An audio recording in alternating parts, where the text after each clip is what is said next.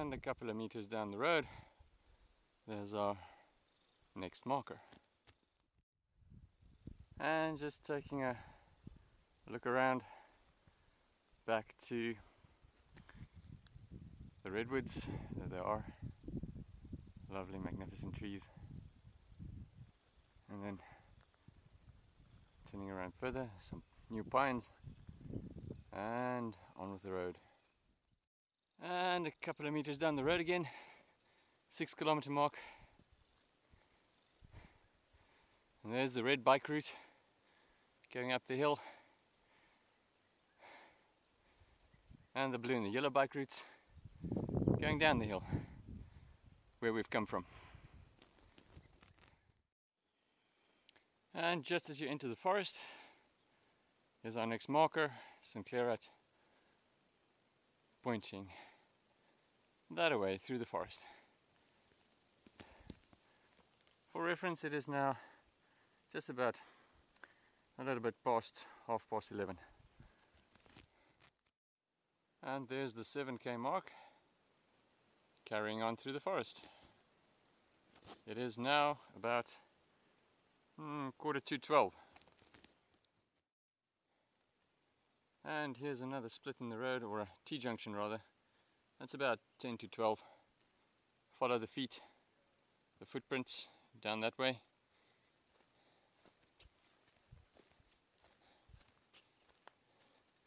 This road, according to all I've been told, apparently goes back to Nutsi. That's a beach that's famous for its castle architecture. Okay, but that's the way ahead. Here we go. And a couple of paces down the road, down the path. What do you suppose this sign means? Beware of hikers? Hikers, beware of hikers. Peculiar. Yeah, it's about 5 to 12 now. We're taking another quick rest break. There's the marker. We're going to our left. And there behind Nadia is the path. There is another path to the right, but the way is barred. This seems to be the old Hawkerville Trail. You can read the info there. And that should be it. And it's about just a little bit past 12, and we're moving on again. It is now about 20 past 12. Here's our next marker, and we're going along the path in that general direction. Okay, it's about 12:30, and we have arrived at another peculiar sign, and I believe there's another one down the way.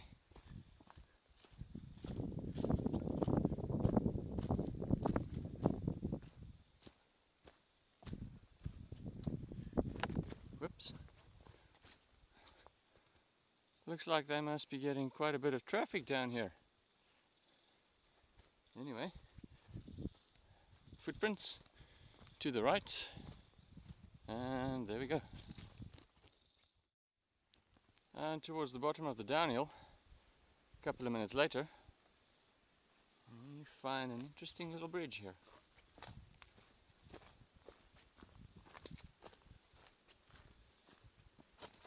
Oops, don't slip.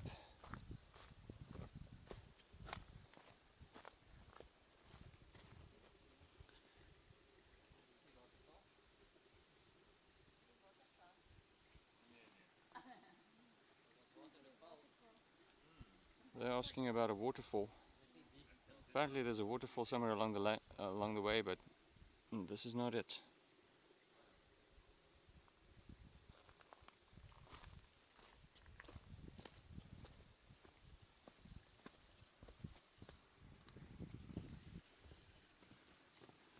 Quite a nice solid little bridge.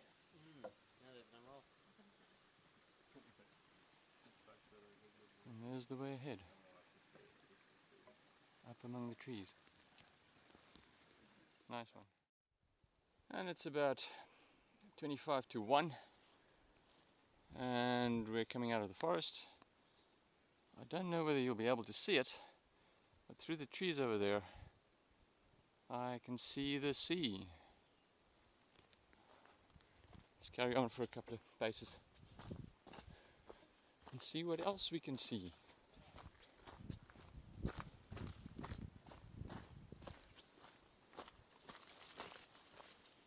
Okay, and another little bridge and a stream. I think the lighting's too good there. And here you can see some fire damage from last year, 2017.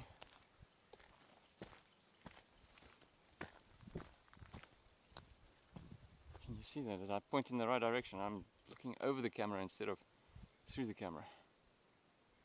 It's not a pretty sight. And there's another little marker.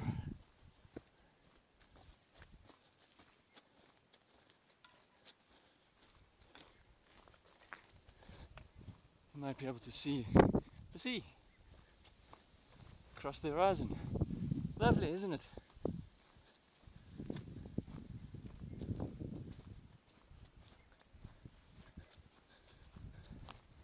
Let's just take the view from here. And that's the forest that we've just come out of.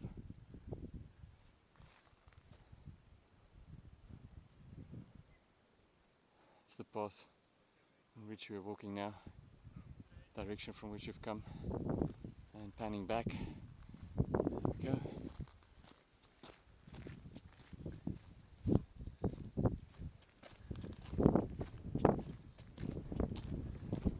Wind's picking up.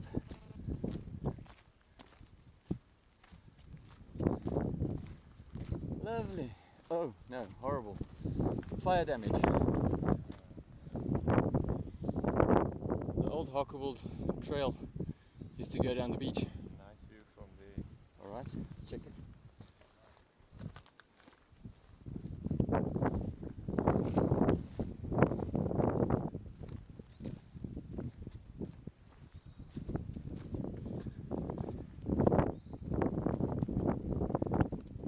Over the edge. And nice view, yes. Yeah, but as I said, the old Hockerville route used to come down on that ridge over there on the opposite side, then down to the beach, and you trudge along over the rocks, and you'll come up on the other side again eventually. And we're heading generally in that direction. Okay. And there's a nice view of the beach. As I've said, it's about 22:01 at the moment. Here's our next marker. It's about just past 1:45, and we've got an option to go along the red route for the bikes or along the demarcated footpath along that way. There's a green car. Apparently those are fishermen that drove in along the road and came down for a nice day of fishing, angling. Alright, here we go. Okay, there's the little green Golf, and it's about 10:01. There's our next marker, but we're going to take a little bit of a detour.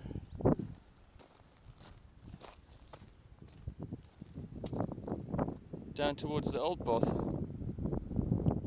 just to have a look over the edge.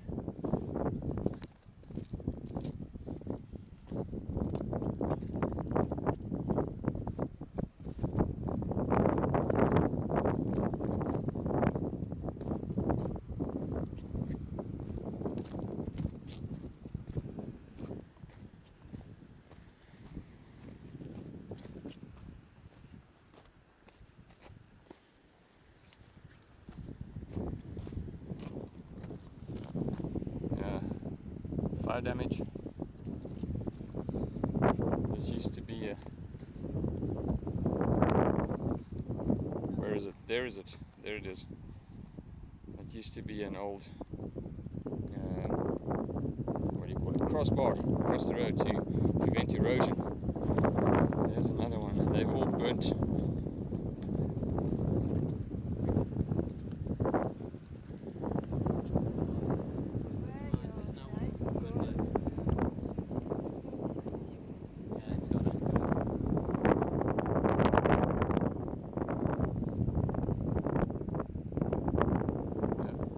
Yeah, there's a seagull. Where is it? I lost it.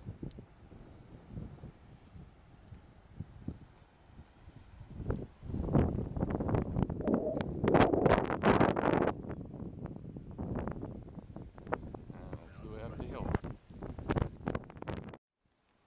Okay, it's about 5 to 1. Decided to take a break.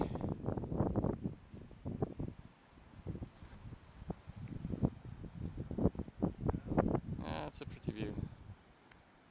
There's the horizon.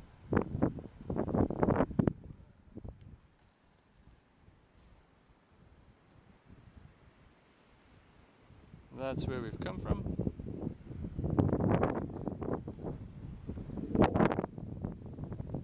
And that's the way we're going.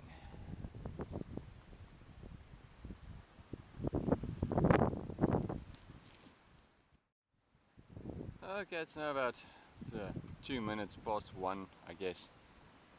And we're moving on from our little break. Apparently we need to head to those blue gums right on the horizon. Those eucalyptus trees. Apparently that's where St. Clair Hut is.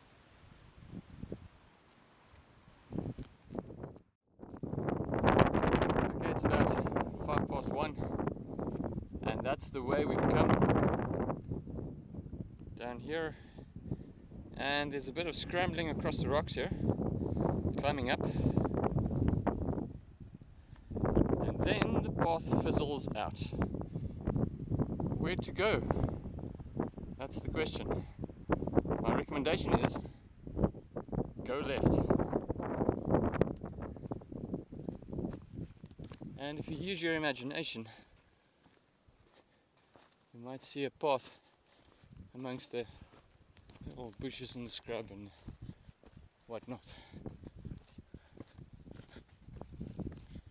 And then, before too very long, go back on the red bike route. That's the red bike route coming across the hill. That's the way that we've come. And that's the way we're going. And there's the sea on our right hand side towards the south. That's the way we've just come, where we've lost the path, turning back towards the east, and that's where we're going. Then very shortly after you come onto the red route again, it's about 10 past 1. There's another marker pointing to the left towards those blue gums on the horizon, where we should find St. Clair Hut. It's about 1:15, and that's the old 14-kilometer marker on the old Hockerville route. We've cut about 4 kilometers out of the hike on the new route, so that's why we're here this early. As you can see, lots of fire damage all around, and some new greenery coming out as well. Quite a thick bit of greenery. And there's the sea on the horizon just behind us. And that's the path we've come. Alright, and going ahead around the corner.